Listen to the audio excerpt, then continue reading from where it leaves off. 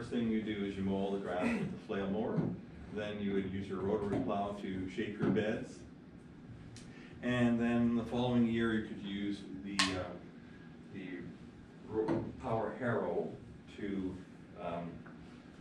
or you may use the flail mower again to cut any residual crops that you have, and then your power harrow.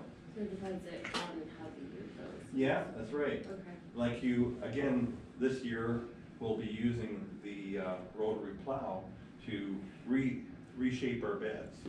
A lot of people use the rotary plow for that, just to take the soil from the pathways and push it onto the soil of the bed. And it also covers the crop residue, and then you can cover it with a tarp, and then you've wait for 4 weeks for the residue to break down, and then uncover it, and then add your amendments on the bed, and then pass the power harrow, and then you're ready to plant in the bed. So there's various different approaches, but that's generally it.